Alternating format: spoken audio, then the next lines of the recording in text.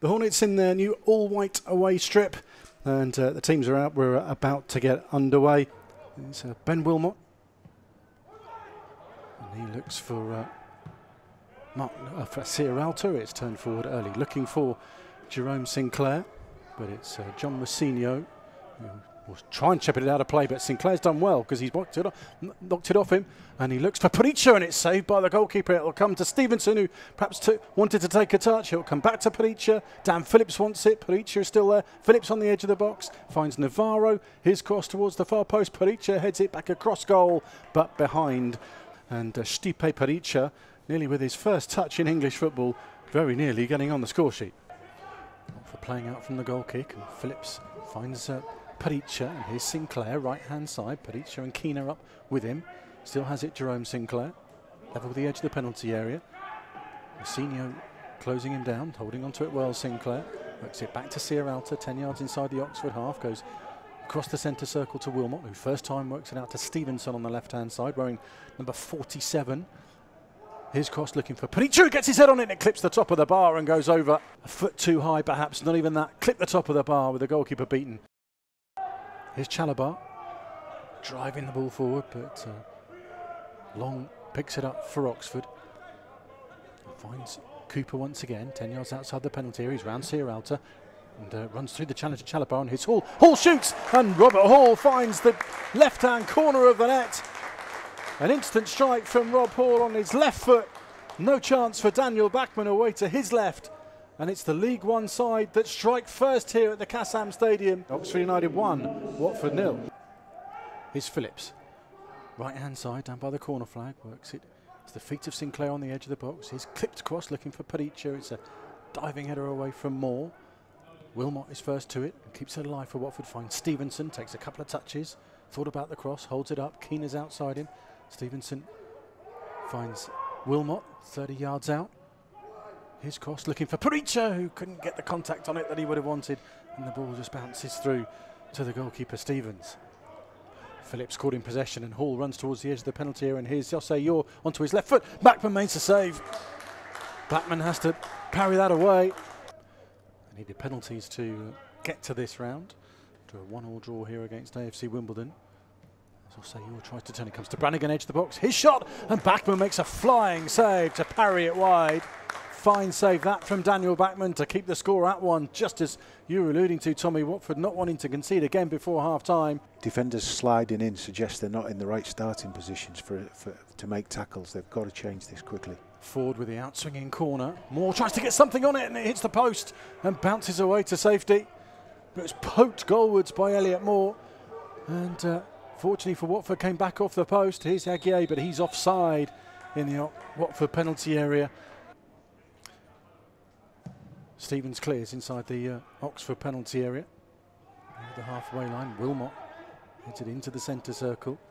But Cooper turns away from Navarro and runs at Pereyra, and he's got Long outside him. Sam Long running into the penalty area. Another great save from Bachmann. Oh, and Cooper on the rebound misses an open goal. He puts it over the bar. Another huge let-off for the Hornets. Daniel Bachmann making another fine save to deny Sam Long in the initial move. The ball then falling to Cooper, almost on the penalty spot, and he put it over the bar. Went all the way to the quarterfinals last season, Carl Robinson's side, before being beaten for the second season running here at the Kassam Stadium by Manchester City. In that run last season, they beat West Ham here by 4-0. As Sinclair goes for goal and fires a rising drive that took a little nick on the way.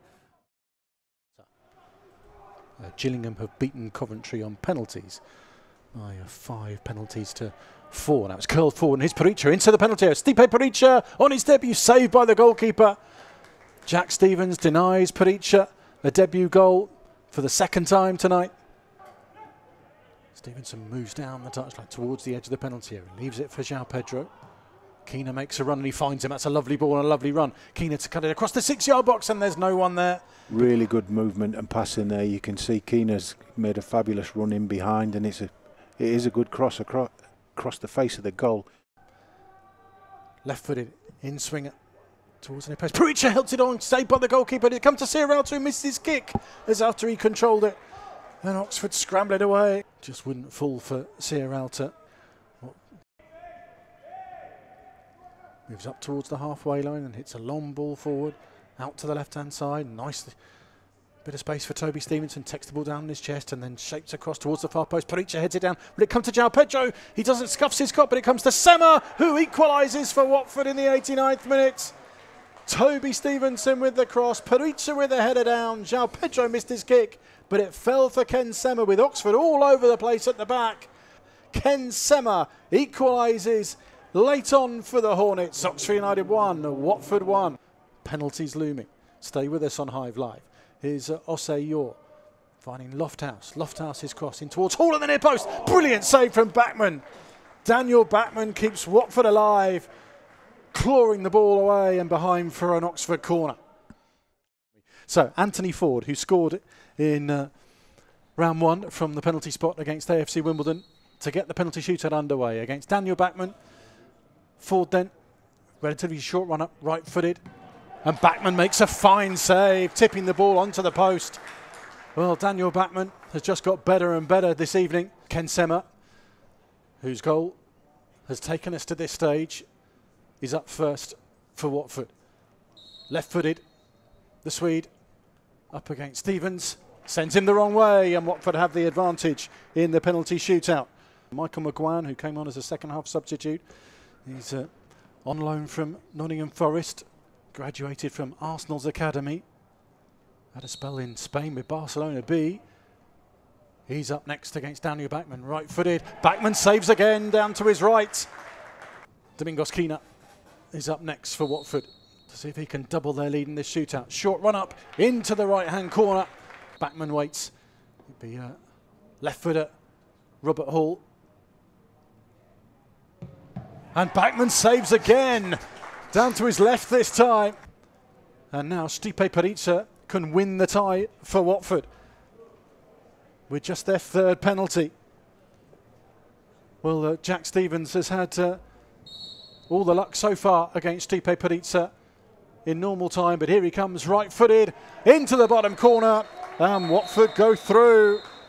So lots of positives for Watford to take out of a night that for so long perhaps looked like it was going to be one that wouldn't be remembered long, with trailing for so long. But they've come out on tops in the end, courtesy of a penalty shootout. Went out on penalty 2 seasons ago at Tottenham, but tonight Daniel Bachmann sends them through via the shootout. Oxford 1, Watford 1 after 90 minutes, but the Hornets head to Newport, courtesy of a penalty shootout victory by 3 penalties to 0. Where are you going? Subscribe first.